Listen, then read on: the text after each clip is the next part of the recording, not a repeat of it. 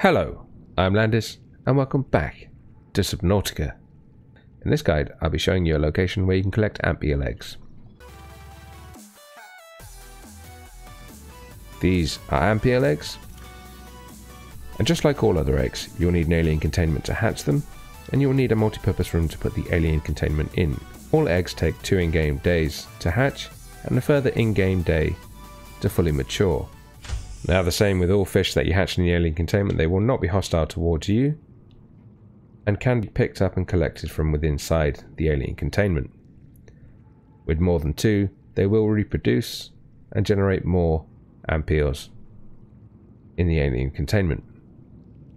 Now, Ampeel eggs can be found in the bulb zone, about 1,250 meters northeast by east from the 0 point. When you arrive at the bulb zone, you'll be able to find Ampeel eggs pretty much all around the area.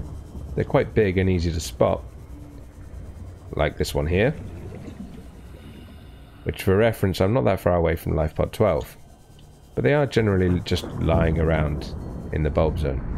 And don't forget, if you're struggling to find Ampeel eggs, you can use a scanner room in the zone you're in to make it a little bit easier for yourself. If you found this video helpful, then tickle the like button, perhaps subscribe and check out the rest of the channel. And why not join us on the social medias? Links in the description and rolling through the credits right now. I've been Landis, this has been Subnautica. Thank you very much and see you soon.